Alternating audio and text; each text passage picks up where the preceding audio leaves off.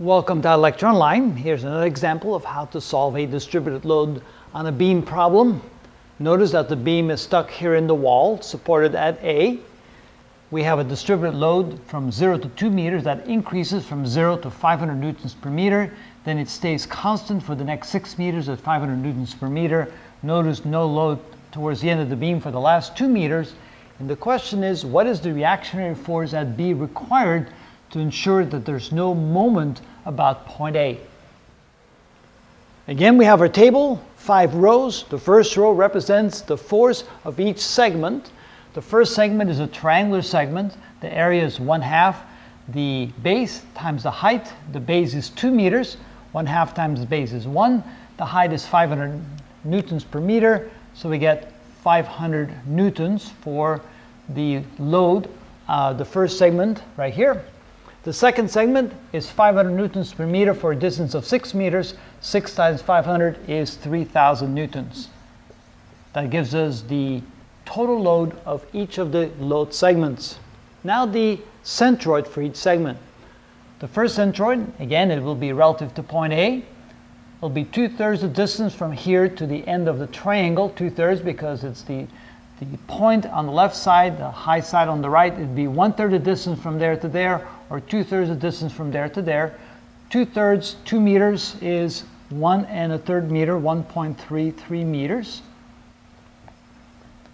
The centroid for this segment is right halfway in between. That would be 3 meters plus 2 meters, which is 5 meters. The total moment will be the product of this plus the product of that.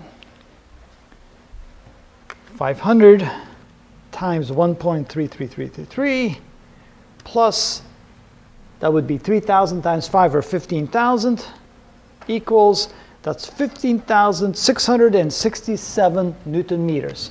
15,667 Newton meters for the total moment.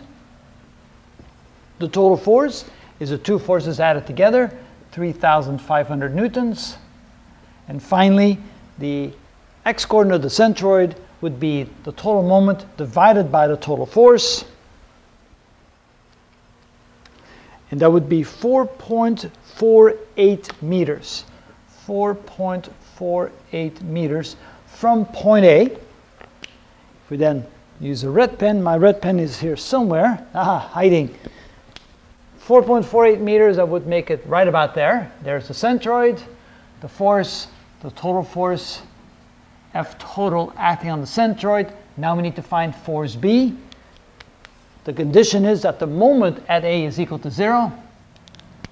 The sum of the moments at A adds up to 0, and that is contributed by the total force, F total, times the distance to the centroid, minus force B, because it's in opposite direction, multiplied times a total of 10 meters.